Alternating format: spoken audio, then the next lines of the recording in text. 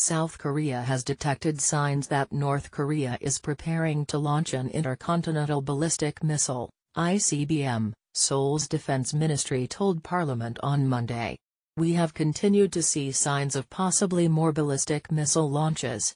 We also forecast North Korea could fire an intercontinental ballistic missile, Chang Kyung-soo, a defense ministry official, said at a parliamentary hearing, Reuters reported. The hearing had been called to discuss Pyongyang's most recent nuclear test, its sixth and largest to date. The South Korean intelligence agency confirmed the ministry's view in a closed session with lawmakers.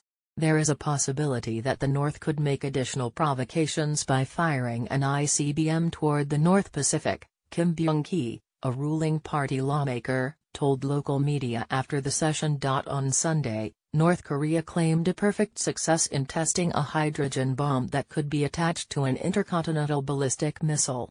While experts urged caution in believing the claim, the announcement caused global concern and condemnation. The UN called for an emergency meeting on Monday, while U.S. Defense Secretary Jim Mattis warned at a meeting at the White House that any threat to the United States or its territories including Guam or our allies will be met with a massive military response. South Korean troops fire Hyunmoo missile into the waters of the East Sea at a military exercise in South Korea September 4, 2017. Seoul believes North Korea is preparing for a ICBM launch. South Korea held live-fire drills simulating an attack on the H-bomb test site on Monday, the country's Joint Chiefs of Staff announced in a statement, adding that they were preparing for new military exercises with the U.S.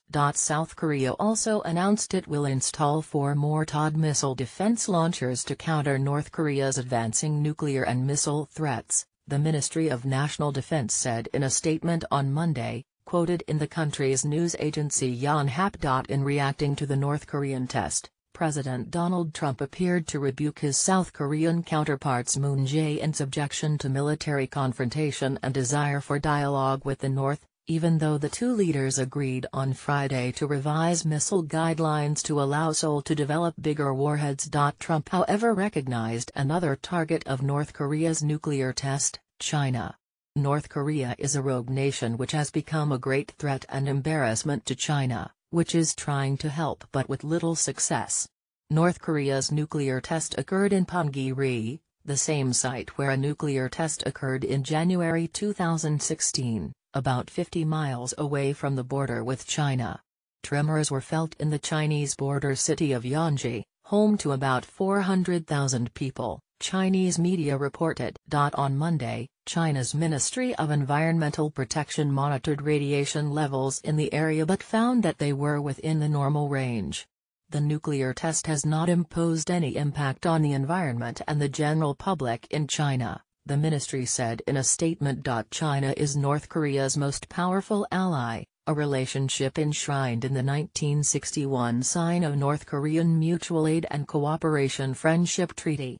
But in recent years Beijing has taken a tougher stance against Pyongyang's nuclear development program, voting along with the UN Security Council sanctions for over a decade. The latest test occurred as China hosted the leaders of the BRICS, Brazil, Russia, India, China and South Africa, countries for their annual summit. China strongly condemned North Korea's provocation, and a draft communique from the BRICS summit quoted in Chinese state media strongly deplored North Korea's nuclear test but called for a peaceful solution to the crisis.